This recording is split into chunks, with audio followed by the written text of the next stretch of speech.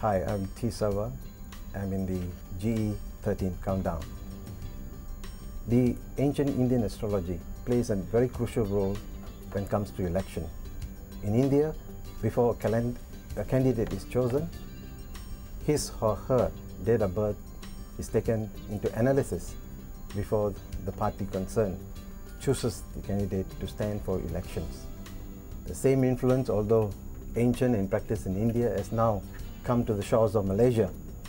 And with me in the studio today is my master himself, Master Yuvaraj Sowma, a 7th generation astrologer and a Vastu Shastra expert, who has been brought in to Malaysia this week in the invitation of by some politicians to check what would be their fate in this coming general election. Welcome, Master. Straight away, I'd like to ask you the question, May 5th, what would it be like astrologically in terms of general elections in Malaysia? Actually, from April 14th until May 15th, these 30 days is a very auspicious days according to the planetary position.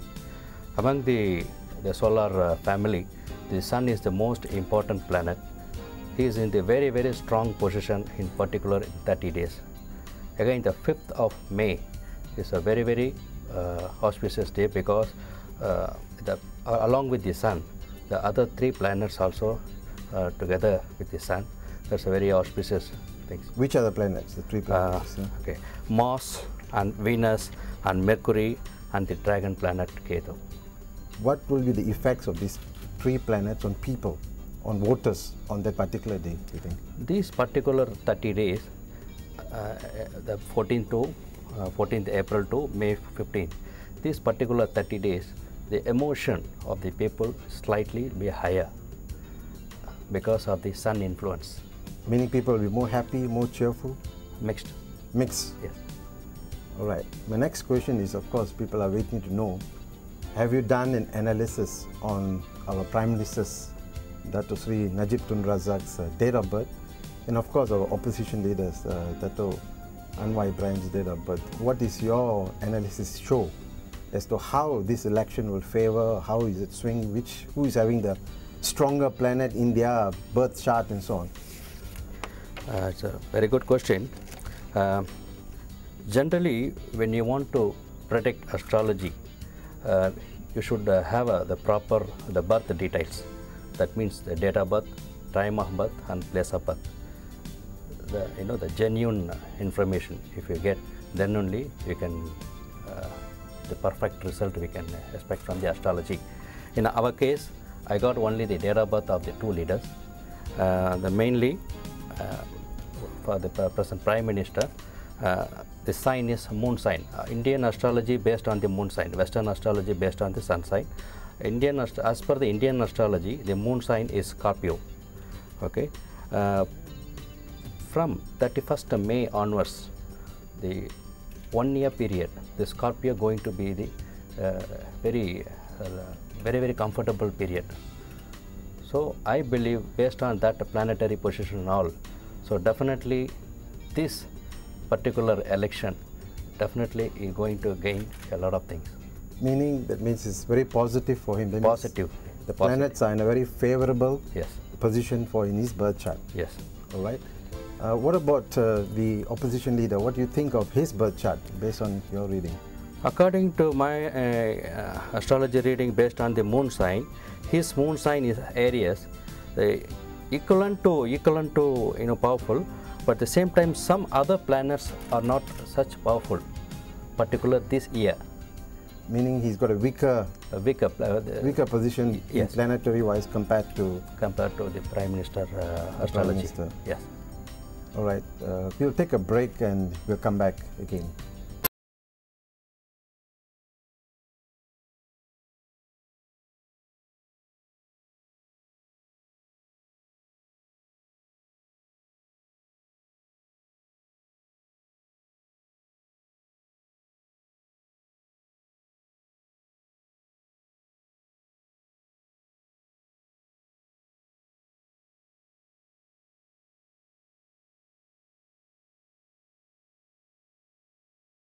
Back.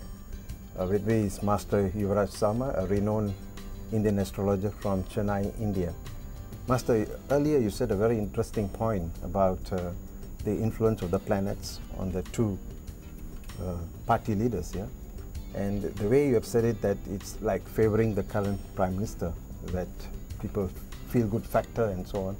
Whereas in the case of the opposition leader, the planet positions are rather weak, you say. How much of this can we really follow or believe? How accurate is Indian astrology in your views? This is not a question about Indian astrology or Western astrology. All the human being influenced by the 9 planets, whether you believe or not. But each second you are governed by the planets. Okay, so all the astrologers, the prediction, all based on your particular data about their planetary momentation, whether every individual have a good and bad. It's like a cycle. When any important activities, when you choose a particular auspicious date, then definitely you will have a positive result. So everything is astrology. Everything is astrology. So how many percent would you say that your forecast on the coming general election, how accurate will it be? You'd like to know actually. Again, I am followed only by the moon sign. I didn't see the proper astrology. Maximum the moon sign prediction, maximum you can expect the result above 60%. Above 60%? Yes. Yeah. So you are here in this visit to visit some politicians. Yeah? I know it's confidential, but I would like you to share with us. Some politicians have seen you with their astrology. What are your views on their faith actually? I visited 2 politicians here, the high level of people. One is so very positive. The another one is slightly,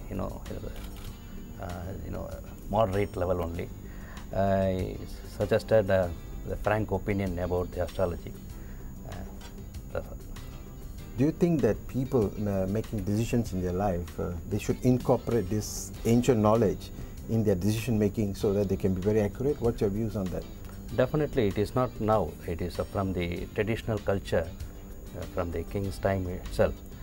Any important decision happens in the country, definitely the ruler will get advice from the the ancient knowledge people.